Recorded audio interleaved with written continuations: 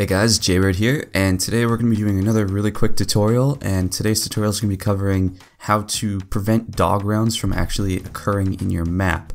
So you could do this for a number of reasons. You might not want dogs because you don't like dog rounds, or maybe you just don't feel like having to set it up and have it to work, so you just want to get rid of them, you just want to have zombie rounds, or maybe you want your own boss round. So today we're going to be covering that. Alright guys, let's get started. Alright guys, so we're going to be kind of just starting off with a tutorial here, but the thing is we're not going to be doing this in Radiant. It's going to involve a little bit of scripting, but not much at all, literally just changing one line, really simple. So what I'm going to have you do is just in Launcher, come up to your map, and do show zone folder. That's going to open up all the way to your zone source folder, and that'll make it easy for getting to Call of Duty Black Ops 3. So what we're going to do is just come back to here, come back to your root folder, Call of Duty Black Ops 3, and in a lot of tutorials you might hear people say root folder, they mean Black Ops 3. So we're going to come to share, raw, scripts, ZM, and then what we're going to want is we're going to want to go all the way down to user maps. So ZM user map. We're going to want to copy this, so Control C, right click, do whatever you want, copy that. We're going to come back out of share. We're going to come, so we're back at the root, we're going to go to user maps, you're going to go under your map, we're going to go scripts, ZM, and just paste it there. So there we go, we just put it right there. So now, the reason why I'm copying and pasting this is we don't want to edit the original one, we just want to make a duplicate and edit what's in it. So we're going to just double click this and it's going to open up in whatever text editor you have. I'm using a program called Sublime, and I used to use a program called Notepad++, but I'll add a download link in the description if you want to download this program.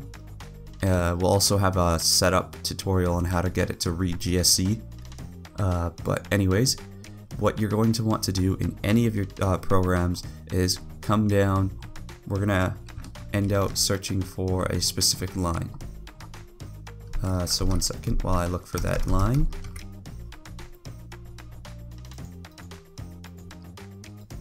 So yeah, right here. So that line number is going to be 142. So it's going to say default level dog rounds allowed. So this is going to be setting a variable called level.dogRounds. It's setting it to 1. In coding, that means true. All you have to do is change that value to 0.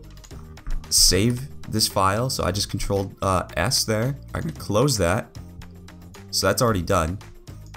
Literally all the scripting you needed to do. Then we're going to go right click on here and do edit zone file. So this is going to take us into another file called a .zone file. So this is where we're going to want to call the script from so it does the changes. So what I'm going to do is just copy one of the lines here. So you want to have script parse tree and then scripts ZM, because this is showing where the file was. So if you remember correctly, it was in our test map, then it was in scripts ZM, and the file was called ZM user map.